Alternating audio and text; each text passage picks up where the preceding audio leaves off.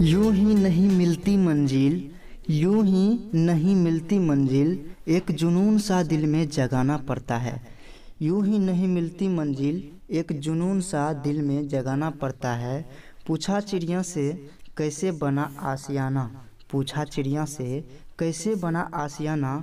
बोली चिड़िया भरनी पड़ती है उड़ान बार बार, भरनी पड़ती है उड़ान बार बार, तिनका तिनका उठाना पड़ता है। Very good morning to all of you and welcome to our channel Kosi study पर आपका बहुत बहुत स्वागत है। जैसे कि दोस्तों आप सभी को पता है कि बिहार DELED मिशन 2020 को टारगेट करने के लिए सामान्य विज्ञान का पार्ट 3 तक हम लोगों ने क्लियर कर रखे हैं, जिसमें 2 वीडियो बेसिक पॉइंट था और तीसरा वीडियो 1 से लेकर के 25 तक के क्वेश्चन को ऐड किए थे। और इस वीडियो में दोस्तों फिजिक्स का ऑब्जेक्टिव टाइप प्रश्न में 26 से लेकर के 76 तक के क्वेश्चन को ऐड करेंगे, तो टोटल इसमें 50 क्वेश्चन ऐड किए हैं। तो इस वीडियो के साथ आप अंत तक जरूर बने रहें। और जो भी मेरे नए साथी हैं, नए भाई बंधु हैं, पीछे वाले के वीडियो को अभी तक वॉच नहीं किए हैं तो पीछे वाले वीडियो जरूर वॉच कर लीजिए, जो एग्जाम की दृष्टिकोण से काफ़ी इंपॉर्टेंट है। और साथ ही साथ दोस्तों इसमें सेल्फ स्टडी आप करना मत भूलिए, क्योंकि self study is the best study. अगर आप सेल्फ स्टडी करते हैं तो आप 100% दे पाएंगे, और 100% आप दीजिए, बचा कर कुछ भी मत रखिए, क्योंकि यह एग्ज़ाम आपके लिए काफ़ी इम्पोर्टेंट है। तो निश्चित रूप से आप सभी सेल्फ स्टडी जरूर कीजिए। इसका PDF टेलीग्राम से डाउनलोड कर लीजिए और खुद से रीड करने का प्रयास कीजिए और रीड कीजिए। और जब तक रीड करेंगे नहीं तब तक आपको 100% बेनिफिट नहीं है मिलने वाला, तो आपको रीड करना ही है किसी भी हालत में। चलिए दोस्तों फर्स्ट नंबर के क्वेश्चन की ओर बढ़ते हैं। इससे पहले दोस्तों आप इस पॉइंट को जो है अच्छे से रीड कर लीजिए, याद कर लीजिए, क्योंकि आज जो है इसी से आपका क्वेश्चन सभी का सभी रहने वाला है। तो उत्तल दर्पण और अवतल दर्पण में वस्तु की स्थिति हमेशा ध्यान रखिए। अगर ये मान लीजिए कि आपका अक्ष है और यहाँ पर आपका जो है वक्रता केंद्र है और यहाँ पर आपका जो है फोकस है, और ये आपका मान लीजिए कि दर्पण है, तो जो भी किरण समांतर आती है मुख्य अक्ष के समांतर, तो ये आपका क्या है, मुख्य अक्ष है। मुख्य अक्ष के जो भी किरण समांतर आती है वो हमेशा फोकस से होकर के गुजरती है। और हमेशा ध्यान रखिए जो भी वस्तु अगर वक्रता केंद्र पर होगी तो इसका प्रतिबिंब जो होता है वो यहाँ पर वस्तु के बराबर होता है। और जैसे जैसे वस्तु जो है मान लीजिए कि इधर आएगा, मतलब वक्रता केंद्र से अनंत की ओर आएगा, तो वस्तु का प्रतिबिंब जो है हमेशा इस साइड बनना स्टार्ट हो जाता है, तो छोटा बनेगा। और जैसे ही वस्तु को इधर बढ़ाएंगे तो प्रतिबिंब इधर आएगा, तो जैसे ही प्रतिबिंब दूर जाएगा इसका मतलब प्रतिबिंब बड़ा बनेगा, उल्टा बनेगा। तो इस बात को हमेशा पॉइंट को जो है ध्यान में रखिए और इसे याद कर लीजिए। साथ ही साथ दोस्तों आपसे एक छोटी सी रिक्वेस्ट और है, आप इस वीडियो को लाइक कर दीजिए। चैनल पर जो भी मेरे नए भाई बंधु हैं निश्चित रूप से चैनल को सब्सक्राइब कर लीजिए, साथ ही साथ बेल आइकन को भी दबा लीजिए, और एक शेयर आप ज़रूर कर दीजिए अपने दोस्तों के साथ भी, जिससे कि हमें भी मोटिवेशन मिल सके इस तरह का वीडियोज़ बनाने का। तो कल क्वेश्चन हम एक छोड़ गए थे, वास्तविक वस्तु का आभासी प्रतिबिंब बनता है। तो दोस्तों वास्तविक वस्तु का आभासी प्रतिबिंब बनता है। आभासी प्रतिबिंब किस में बनता है? समतल दर्पण में हम अपना चेहरा देखते हैं, आभासी प्रतिबिंब बनता है, इसका मतलब सीधा प्रतिबिंब बनता है, तभी हम अपना चेहरा देख पाते हैं। तो ये ऑप्शन आपका सही है। उत्तल दर्पण में, तो उत्तल दर्पण में आपको पता है हमेशा आभासी प्रतिबिंब ही बनता है, इसका मतलब ये भी आपका सही है। अवतल दर्पण में आभासी और वास्तविक दोनों प्रतिबिंब आपका बनता है, तो ये भी आपका ऑप्शन सही हो जाएगा इनमें से सभी। तो इसका सही आंसर आपको D नंबर का हो जाएगा। इसका जो है आंसर देखिएगा तो इसमें गलत भी है, तो बहुत सारे क्वेश्चन का आंसर इसमें गलत भी मिलेगा, तो लेकिन आपको थोड़ा सा ध्यान रखना होगा। इसका आंसर जो है D नंबर का सही हो जाएगा। नेक्स्ट क्वेश्चन की ओर बढ़ें। नेक्स्ट क्वेश्चन है तेल लगा हुआ कागज होता है, तो जिसमें तेल लगा देते हैं तो वो कागज कैसा होता है? पारदर्शक होता है, अपारदर्शक होता है, परभाषक होता है, इनमें से कोई नहीं। तो दोस्तों पूर्ण रूप से पारदर्शी भी नहीं होता है, अपारदर्शी भी नहीं होता है, यहाँ पर पारभाषक मतलब आधा पारदर्शी आधा अपारदर्शी, इसका मतलब C नंबर का सही आंसर हो जाएगा। नेक्स्ट क्वेश्चन है अवतल दर्पण में वस्तु की स्थिति ध्रुव और फोकस के बीच है। अवतल दर्पण में वस्तु की स्थिति ध्रुव और फोकस के बीच है, ये आपका P है, ये आपका जो है लेंस है। तो जब भी आपको सेंटर ये जो है वक्रता केंद्र से अंदर रहेगा, यानी कि यहाँ पर फोकस के अंदर है, तो वस्तु का प्रतिबिंब बड़ा बनेगा। हमेशा जो है वस्तु का प्रतिबिंब बड़ा बनेगा, बड़ा बनेगा। अब देखिए बड़ा कहाँ है, ए नंबर में यहाँ पर बड़ा होगा और डी नंबर में यहाँ बड़ा होगा। और दोस्तों जब भी बड़ा होता है प्रतिबिंब अवतल दर्पण में, तो हमेशा याद रखिए वो जो है आभासी प्रतिबिंब होता है, इसका मतलब काल्पनिक। डी नंबर का सही आंसर हो जाएगा। डायोप्टर उस लेंस की क्षमता होती है जिसकी फोकस दूरी हमेशा मीटर में होती है, ठीक ना। तो मीटर में कितना, तो यहाँ पर ध्यान रखिए 1 मीटर जिसकी फोकस दूरी होगी उसका क्षमता जो है 1 डायोप्टर होता है। नेक्स्ट क्वेश्चन है, आपतन कोण और अपवर्तन कोण हो, यदि आपतन कोण I अपवर्तन कोण R हो तो संबंध क्या होता है। संबंध होता है आपको पता है I = R, परावर्तन में भी और अपवर्तन में भी। यहाँ पर ध्यान रखिए FM के फोकस दूरी लेंस की क्षमता होगी, तो इसका जो है क्षमता 1/FM हो जाएगा। नेक्स्ट क्वेश्चन है आपका, हवा में टंगी हुई वस्तु को पानी के अंदर पानी की सतह के लंबवत देखने पर वस्तु का प्रतिबिंब कैसा प्रतीत होता है। जैसे कि मान लीजिए कि ये आपका क्या है, एक बाल्टी है और इस बाल्टी में यहाँ पर जो है आपका सिक्का है और सीधा लंबवत आप देख रहे हैं, तो आपको तो टेढ़ी मेढ़ी तो दिखाई देगी नहीं, लेकिन आपको यह वस्तु उठा हुआ प्रतीत होगा, यानी कि आपको कम नज़दीक में दिखाई देता है, यानी कि कम दूरी पर दिखाई देता है। इसका सही आंसर बी हो जाएगा, लेकिन ए लिया है जो कि हम इसमें बी ले रहे हैं, इसका आंसर बी हो जाएगा। नेक्स्ट क्वेश्चन है आपका, F = R/2 सत्य है, R/2, तो ये आपका अवतल दर्पण में भी उत्तल दर्पण में भी सत्य है, इसका ए एवं बी दोनों हो जाएगा। आप खुद से भी जो है आंसर देने का कोशिश कीजिए और लास्ट में कमेंट करके ज़रूर बताइएगा कि आपका कितना आंसर सही अटेम्प्ट हो रहे हैं। नेक्स्ट क्वेश्चन है आपका, एक अवतल लेंस 10 सेंटीमीटर दूर वस्तु को रखने पर इनका आभासी प्रतिबिंब बनता है। तो आभासी प्रतिबिंब बनता है अवतल दर्पण में, तो आपको भली भांति ज्ञात है, इससे पहले भी बताए हैं। ये आपका सी हो गया, ये आपका एफ हो गया। तो आभासी प्रतिबिंब कब बनता है, जब वस्तु बड़ा बनता है अवतल दर्पण में, वस्तु का प्रतिबिंब क्या बनता है, बड़ा बनता है। इसका मतलब वस्तु कहाँ होती है, फोकस के अंदर होती है, ध्रुव के बीच होती है। तो सॉरी ये अवतल दर्पण होगा। तो यहाँ पर जो है फोकस और ध्रुव के बीच, तो फोकस इसका है 10 सेंटीमीटर, तो इसका आभासी प्रतिबिंब के बारे में पूछ रहा है, तो प्रतिबिंब कहाँ बनेगा, इसके बाहर बनेगा। इसका मतलब फोकस से बाहर जाएगा तो 15 भी हो सकता है, 12 भी हो सकता है, 20 भी जा सकता है। इसका मतलब तीनों इसका सही आंसर हो जाएगा, इनमें से सभी। नेक्स्ट क्वेश्चन है आपका, किसी बीम का वास्तविक तथा समान साइज का प्रतिबिंब प्राप्त करने के लिए बीम को उत्तल दर्पण के सामने कहाँ पर रखना होगा। उत्तल हो या अवतल हो, आपको कहाँ पर रखना होगा ये वस्तु को, जिससे कि प्रतिबिंब जो है वस्तु के बराबर बने। तो यहाँ पर आपको वक्रता केंद्र पर रखना होगा। हमेशा याद रखना है वक्रता केंद्र जो होता है सेंटर होता है ये लेंस का, दर्पण का। तो आप अगर वक्रता केंद्र पर किसी भी वस्तु को रखते हैं तो वक्रता केंद्र पर ही बनते हैं, समान साइज का बनता है, ठीक ना। तो ये आपका बहुत ही इंपॉर्टेंट पॉइंट है। तो इसका सही आंसर आपको हो जाएगा, आपका सही आंसर यहाँ पर वक्रता केंद्र हो जाएगा, यानी कि 2F। 2F को वक्रता केंद्र बोलते हैं, क्योंकि वक्रता त्रिज्या जो होती है 2F के बराबर होती है, इसलिए F = R/2 होता है। नेक्स्ट क्वेश्चन है आपका, मोटर गाड़ी का पार्श्व दर्पण होता है। बहुत बार पूछा जा चुका है और बहुत ही सिंपल क्वेश्चन है। तो बस ये जो है मोटर गाड़ी का पार्श्व दर्पण जो होता है, जो पीछे की ओर हमको दिखाता है, वो क्या होता है आपका, ये आपका हो जाएगा, इसका सही आंसर आपको उत्तल होगा। यहाँ पर जो है अवतल लिया है, इसका ये गलत हो जाएगा, आपको उत्तल लेना है। हीरा का अपवर्तनांक क्या होता है, तो बहुत बार जो है ये क्वेश्चन पूछा है। तो हीरा का अपवर्तनांक सबसे ज़्यादा होता है, आपको ध्यान में रखना है, 2.42 होता है, डी नंबर का सही आंसर। अल्कोहल का अपवर्तनांक होता है, तो ये भी बार बार पूछता है, इसका आंसर आपको हो जाएगा 1.65। नेक्स्ट है आपका, एक अवतल दर्पण में ध्रुव और फोकस के बीच रखी वस्तु का प्रतिबिंब बनता है। तो अभी आपको बताया अवतल दर्पण में ध्रुव और फोकस के बीच, ये आपका F है और ये आपका P है, ठीक ना। तो यहाँ पर आपका C हो जाएगा। जब भी आपको वक्रता केंद्र के अंदर रहे, यानी कि फोकस के अंदर है यहाँ पर, तो वस्तु का प्रतिबिंब बड़ा बनेगा और आभासी बनेगा। तो हमेशा ध्यान में रखिए, बी नंबर का सही आंसर इसका हो जाएगा। नेक्स्ट क्वेश्चन है आपका, द्वि अवतल लेंस को क्या कहा जाता है। 2 ठो अवतल लेंस यहाँ पर लगा देंगे तो उसे क्या कहा जाएगा। तो यहाँ पर इसका सही आंसर अपसारी या अभिसारी या ए और बी दोनों। तो इसका सही आंसर आपको हो जाएगा अपसारी लेंस, ठीक ना। तो इसको आपको हमेशा याद रखना है।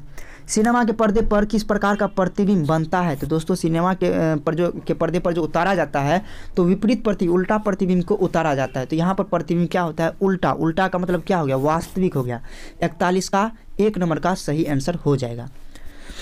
नेक्स्ट है आपका उत्तल लेंस की क्षमता होती है। तो दोस्तों उत्तल लेंस की क्षमता, लेंस है ना उत्तल है या फिर अवतल है, तो लेंस की क्षमता हमेशा धनात्मक होती है। इसका सही आंसर 42 का ए नंबर का हो जाएगा। और दर्पण की जो क्षमता होती है उसका जो है क्षमता आपको माइनस में होता है।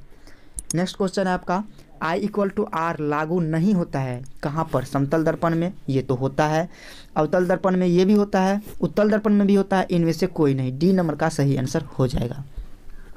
नेक्स्ट क्वेश्चन है आपका किसी गोलीय दर्पण तथा किसी पतले गोलीय लेंस दोनों की फोकस दूरियां -15 सेंटीमीटर है, तो लेंस दर्पण तथा लेंस संभवतः क्या होगा?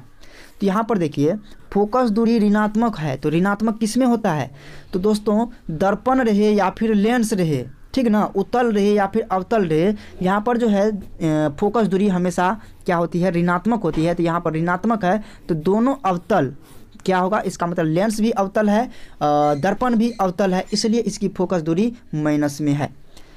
इसका आंसर ए नंबर का हो जाएगा। नेक्स्ट है आपका एक लेंस की क्षमता -5 डायोप्टर है, तो इसका मतलब इसका फोकस दूरी भी माइनस में आया होगा। तो ये तो छंट गया, ये भी छंट गया, अब बच गया 10 और ये बच गया 20। तो यहाँ पर 5 से भाग दीजिएगा 1 मीटर में, तो 1 मीटर बराबर 100 सेंटीमीटर, तो ये कितना हो जाएगा? 20। तो इसका मतलब -20 हो जाएगा। बी नंबर का सही आंसर। चलते हैं 46 नंबर के क्वेश्चन की ओर। 2D क्षमता वाले लेंस की फोकस दूरी क्या होती है? तो 2D क्षमता वाले लेंस की फोकस दूरी क्या होती है? तो यहाँ पर आपको याद रखना है 2D का मतलब डायोप्टर हो जाएगा, और लेंस की डायोप्टर जो होती है मतलब क्षमता जो होती है हमेशा धनात्मक होती है। तो आप यहाँ से 2 से भाग दीजिएगा 100 सेंटीमीटर यानी कि 1 मीटर में, तो ये आपका आ जाएगा 50 सेंटीमीटर। इसका मतलब पॉजिटिव 46 का ए नंबर का सही आंसर हो जाएगा। लेंस की क्षमता का ऐसा मात्रक क्या होता है? डायोप्टर होता है। अगला नेक्स्ट क्वेश्चन है समान फोकस दूरी के उत्तल लेंस और अवतल लेंस सटा कर रखे गए हैं, तो यह काम करेगा, किस तरह का काम करेगा? दोस्तों यहाँ पर क्या लिखा गया है? उत्तल लेंस और अवतल लेंस को सटा करके। तो अगर मान लीजिए कि ये आपका क्या है? अवतल लेंस है, और ये आपका क्या है? उत्तल लेंस को सटा दिए। तो आपको पता है जब आप 12th में गोलीय अपवर्तन सूत्र का व्यंजक प्राप्त करें, जब 12th में आप प्रूफ करते थे, तो यही गोलीय अपवर्तक का जो है क्या लेते थे? आप उदाहरण लेते थे और उसी आधार पर आप प्रूफ भी करते थे व्यंजक को। इसका मतलब यह क्या हो जाएगा? गोलीय अपवर्तक सतह मतलब कांच की सिल्ली की तरह काम करेगा। इसका सही आंसर क्या हो जाएगा? सी नंबर का। बहुत सारे इसमें ऐसे हैं जो प्रिज्म लेते हैं, तो ये इसका सही आंसर आपका सी नंबर होगा। आप 12th में इसका प्रूफ भी किए हैं। 49 नंबर का क्वेश्चन देख लीजिए। उत्तल लेंस द्वारा तब काल्पनिक प्रतिबिंब बनता है। काल्पनिक प्रतिबिंब तब बनता है जब वस्तु क्या रहती है? फोकस पर, अनंत पर, फोकसांतन के अंदर, या इनमें से कोई नहीं। दोस्तों फोकस पर रहेगी तब भी जो है आपका प्रतिबिंब जो है काल्पनिक बनेगा, और फोकस के अंदर रहेगी तो भी बनेगा। तो फोकस के अंदर हमेशा याद रखिए, यहाँ पर सी नंबर का सही आंसर हो जाएगा, क्योंकि अभी आप पीछे पढ़े हैं ध्रुव और फोकस के बीच वस्तु रखा जाता है तो उसका प्रतिबिंब बड़ा बनता है और आभासी बनता है। आभासी मतलब कि हो गया काल्पनिक। और नीचे आइए, उत्तल लेंस में जब वह वस्तु फोकस एवं लेंस के बीच रखी जाती है तो प्रतिबिंब कहाँ बनेगा? फोकस एवं लेंस के बीच, यानी कि फोकस और ऑप्टिकल यानी कि प्रकाशीय केंद्र के बीच हो जाएगा। तो इसका प्रतिबिंब जो है काल्पनिक बनेगा और सीधा बनेगा, वस्तु से बड़ा बनेगा। तो बड़ा का तो चर्चा है नहीं, काल्पनिक बनेगा तो सीधा बनेगा। इसका मतलब 50 का सही आंसर क्या हो जाएगा? ए नंबर हो जाएगा। अब जो है बढ़ते हैं 51 नंबर के क्वेश्चन की ओर, और यहाँ पर अभी 25 क्वेश्चन और है बचा हुआ। इससे पहले दोस्तों वीडियो को लाइक नहीं किए, जो भी मेरे नए साथी जुड़े हैं लाइक कर दीजिए, और जो भी नए साथी हैं चैनल को सब्सक्राइब भी कर लीजिए। तो चलिए दोस्तों बढ़ते हैं 51 नंबर के क्वेश्चन की ओर। आपका अगला क्वेश्चन है जब कोई वस्तु अनंत पर आता है तो उत्तल लेंस द्वारा उसका प्रतिबिंब कहाँ पर बनेगा? तो दोस्तों उत्तल लेंस रहे या अवतल लेंस रहे या फिर दर्पण रहे, कुछ भी रहे, आपको पता है जब भी अनंत से आती हुई प्रकाश की किरण जो अगर मान ली कि ये मुख्य अक्ष के समांतर है, तो हमेशा दर्पण से परावर्तन के बाद या लेंस से अपवर्तन के बाद फोकस से होकर के ही गुजरती है। इसका सही आंसर बी हो जाएगा। आप इसे हमेशा के लिए याद रख लीजिए। नेक्स्ट क्वेश्चन है आपका शब्दकोश में पाए गए छोटे अक्षरों को पढ़ते समय यदि आपको दिक्कत हो रही है तो किस लेंस का प्रयोग करेंगे? तो दोस्तों दूरदृष्टि दोष में दूर की वस्तु दिखाई देती है लेकिन निकट की वस्तु दिखाई नहीं देती है। तो यहाँ पर निकट में छोटा अक्षर है और दूरदृष्टि को दूर करने के लिए उत्तल लेंस का प्रयोग करते हैं, जो कि आपका ए नंबर का सही आंसर हो जाना चाहिए, लेकिन इसका जो है बी नंबर का लिया है, हम इसका ए ही लेंगे। नेक्स्ट क्वेश्चन है आपका, मोटे लेंस की फोकस दूरी पतले लेंस की तुलना में क्या होती है। तो दोस्तों आपको याद रखना है, लेंस जितना मोटा होगा ना उसकी फोकस दूरी जो है उतनी कम होगी, और लेंस जितना पतला होगा उसकी फोकस दूरी उतनी ज़्यादा होगी। तो इस बात को हमेशा ध्यान में रखिए। तो इसका सही आंसर ए नंबर का हो जाएगा। नेक्स्ट क्वेश्चन है आपका, एक उत्तल लेंस की फोकस दूरी 20 सेंटीमीटर है तो लेंस की क्षमता क्या होगी। लेंस की क्षमता आपको पहले ध्यान में रखना होगा, पॉजिटिव होगा या फिर निगेटिव। तो दोस्तों उत्तल लेंस की क्षमता जो होती है वो आपका पॉजिटिव होता है। पॉजिटिव होता है इसका मतलब फोकस दूरी यहाँ पर पॉजिटिव है तो डायोप्टर में भी पॉजिटिव होगा। तो पॉजिटिव में मात्र देखिए यहाँ पर ये है और ये है, तो एक में भाग दीजिएगा। एक आपका मीटर है, इसको सेंटीमीटर बना लीजिए, 20 से भाग दीजिए, 20 पंचे 100, 5 बार में कटेगा, ए नंबर का सही आंसर आ जाएगा। आप जो है कमेंट भी कीजिए निश्चित रूप से कि आपका कितना सही हो रहा है, और साथ ही साथ जो है आप खुद से इसे बनाने का पहले प्रयास कीजिए, काउंट करते चलिएगा।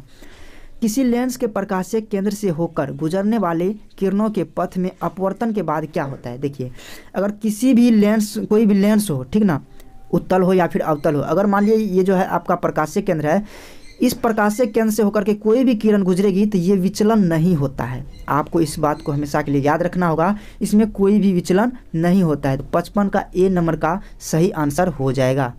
नेक्स्ट क्वेश्चन की ओर बढ़े तो क्रांति कोण क्या है। तो दोस्तों क्रांति कोण में हम आपको बताए थे, यहाँ पर मान लीजिए कि ये कोई जो है अपवर्तक सतह है जो दो माध्यमों को अलग करती है, और ये आपका क्या है, लंब है।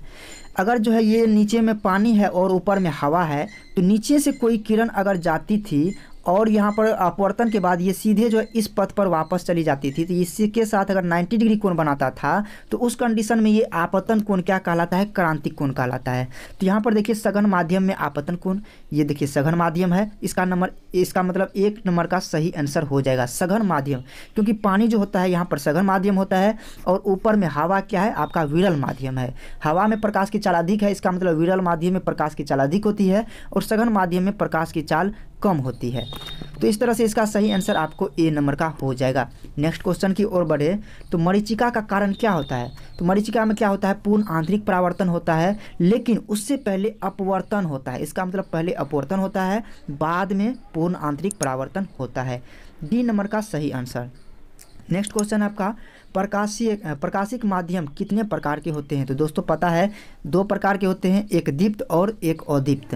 तो एक जिसमें खुद की प्रकाश होती है उसे दीप्त, और जिसमें खुद की प्रकाश नहीं होती है उसे अदीप्त कहेंगे। तो इसका मतलब ए नंबर का सही आंसर।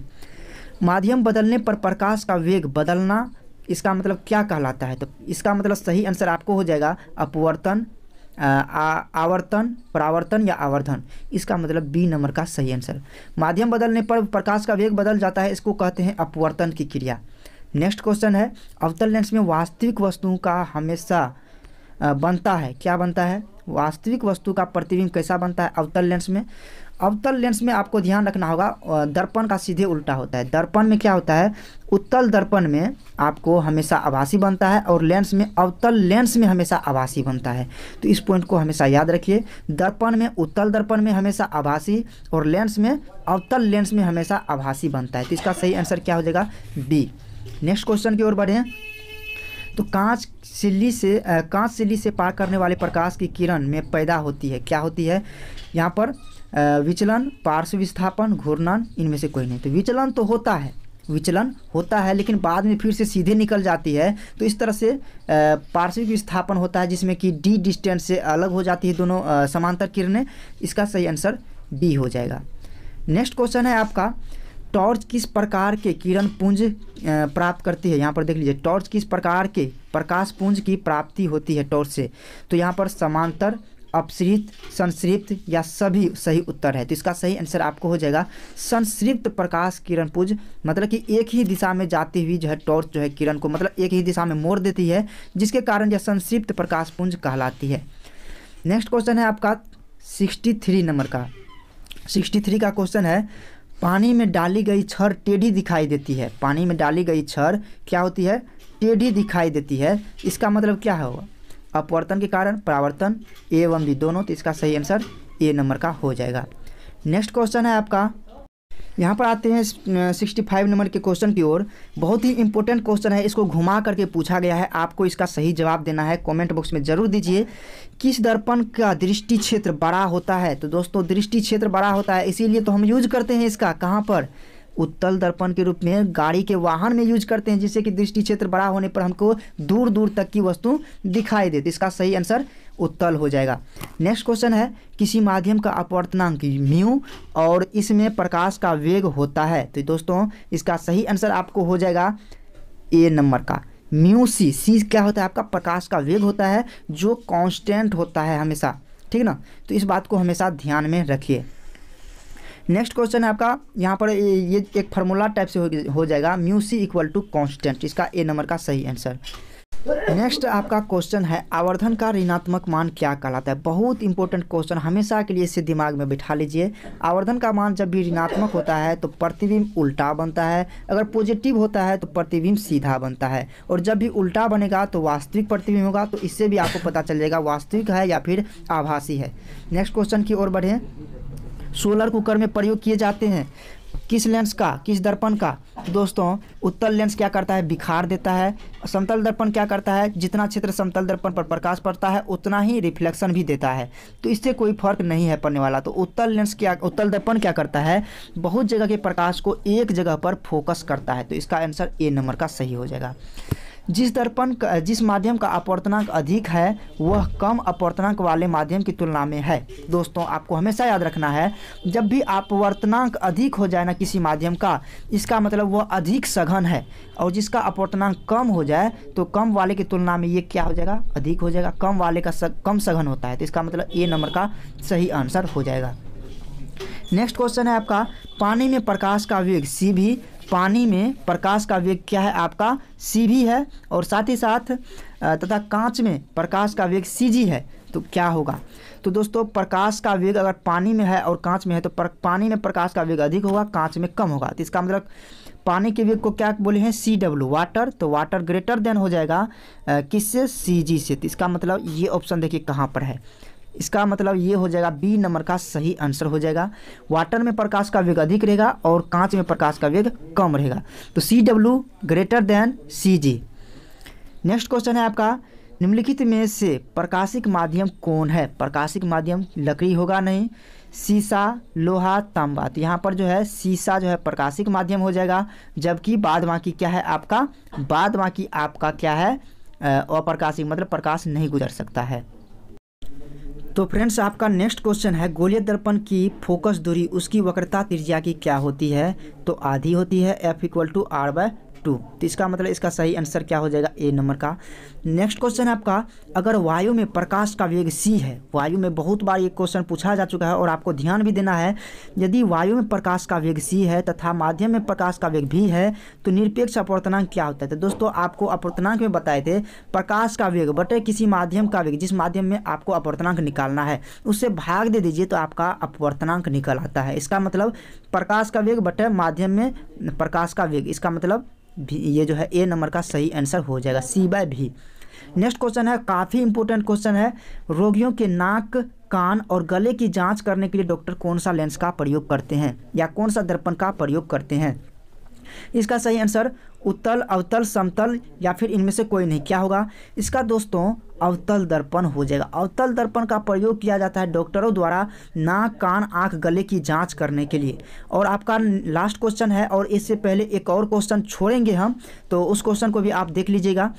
सूर्य से आने वाले प्रकाश पुंज कैसा होता है? कमेंट बॉक्स में आप इसका जरूर रिप्लाई दीजिए। सूर्य से आने वाले प्रकाश की किरण पुंज जो होती है वह कैसा होता है, और सही सही जवाब दीजिएगा, चीटिंग मत कीजिएगा। और आपका इसका भी जवाब देना है, सर विरल माध्यम में प्रकाश की चाल सघन माध्यम की अपेक्षा क्या होती है? कम होती है, अधिक होती है, बराबर होती है? सभी कथन सत्य है। यानी कि 75 का और 76 का दोनों का कमेंट बॉक्स में आपको रिप्लाई देना है कि क्या इसका सही आंसर होगा।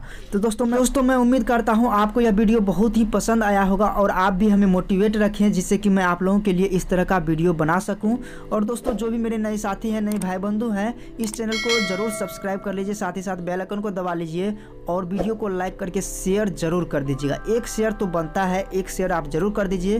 पीडीएफ डाउनलोड करके आप खुद से रीड कीजिए और 100% आप मेहनत लगा दीजिए इसमें, तभी जो है आपको सफलता मिल सकती है। तो सफलता का दूसरा नाम ही मेहनत है।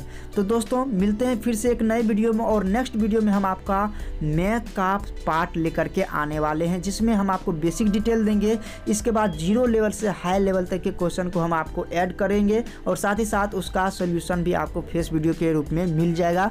तो बहुत जल्द आपको वो वीडियो भी मिलने वाली है। तो दोस्तों इस वीडियो को लाइक ज़रूर कीजिए, बहुत सारा प्यार ज़रूर दीजिए, और टेलीग्राम चैनल को ज्वाइन कर लीजिए, वहाँ से पीडीएफ डाउनलोड करके खुद से एक बार रीड कीजिए। मिलते हैं फिर से एक नई वीडियो में। वीडियो देखने के लिए आपका बहुत बहुत शुक्रिया।